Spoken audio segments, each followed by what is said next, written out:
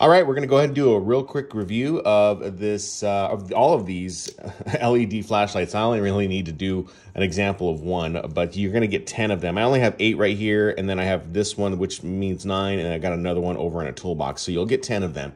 Just so you know, Honason sent these to me to go ahead and do a review. So I'm not being paid for this review, but I am giving my thoughts and opinions on this product so you can make the best possible purchasing decision, all right?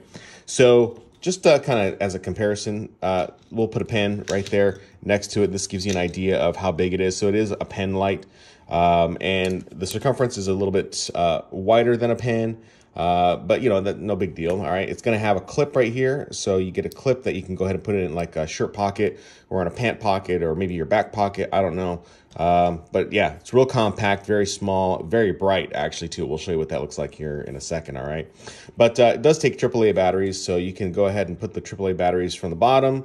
You can go ahead and put those in the bottom, and then of course you can also do it from the top of the pen as well, because this top part does unscrew, so you can see that it, you know, you can put your batteries in right there. So as far as the light performance is concerned, the light does shine really bright, so you can see it's very focused, and this would be great for great for crawl spaces, excuse me.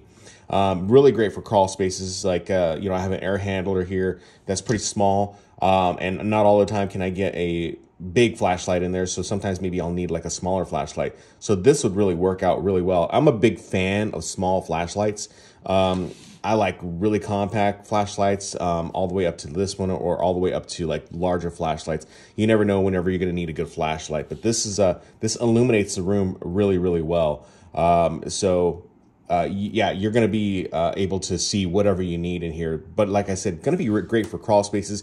You could light up a room with this. It's not going to get like massive light, but you could still use a lot because this is an LED light, and it's gonna emit off a lot of light for you. But yeah, all you need to do to turn it on and off right there is just the on-off button. It does get a little bit warm when you're using it, but that's nothing. That's pretty normal for all flashlights. But yeah, you're gonna get 10 of them. Like I said, you're gonna get 10 of them. This one right here makes 9, and another one I have is in a toolbox right now. So yeah, I hope this helps out.